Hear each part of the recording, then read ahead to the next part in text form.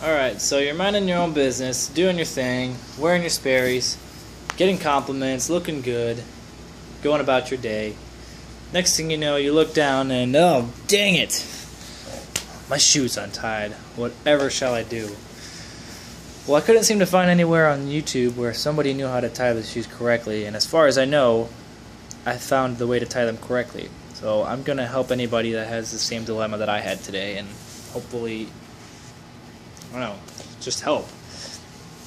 So here's how you do it. You take both your shoelaces. You may do the right over the left or the left over the right. And you pull it. That is called a simple square knot. Okay? Now you're going to make a bow or a ribbon or a loop or however you want to phrase this with each string, each end of the shoelace. Then you're going to do that same knot we just did. Let me redo that in normal speed. You're going to do that same knot we just did, the square knot, but you're going to make sure you get both of these ribbons or loops or bunny ears, however you want to call them.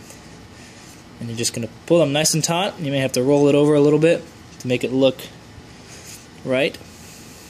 And now, my friends, you have just tied Sperry's how they look when they come out of the box.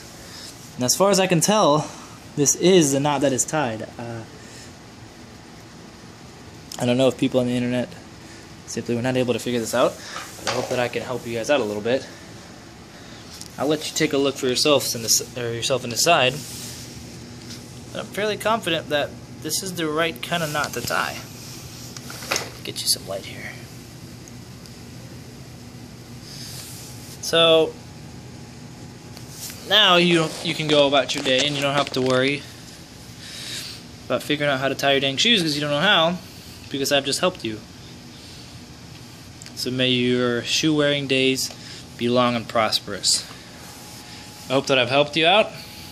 If I did, just say thanks to me in the comments. That's all I need. Okay guys, hope it helped. Adios.